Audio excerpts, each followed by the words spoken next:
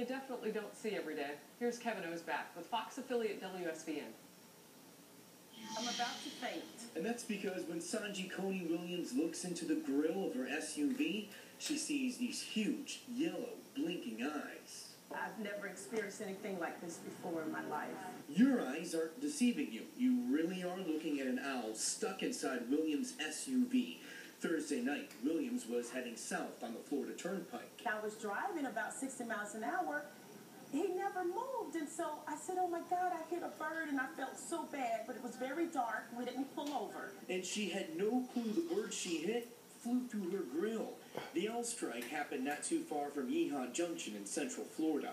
She continued driving south to Plantation to visit her son. The entire time, old Willow Eyes had to tag along. It wasn't until Friday afternoon, while running errands in South Florida, she knew the owl was caged in her SUV. There was a family that pulled in front of my parking space and flagged me down and said, don't move, you have something in the grill of your truck. And I said, yes. And I said, what is it? They said, it's an owl. And I said, an owl? Pop the hood for me. Williams called Florida Fish and Wildlife, and an officer popped the hood and freed the bird. Turns out it's a great horned owl. They're common in Central Florida. It's a nice owl, isn't it?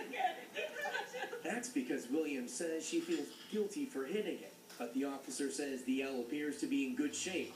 Still, though, he took it to a vet center in Fort Lauderdale. Now, vets here at the South Florida Wildlife Center will closely examine the owl and figure out if it needs any medical treatment. And that was Kevin Osback with Fox affiliate WSVN reporting. I understand there was quite a crowd around that situation. It was big breaking news in that area today. We'll have a little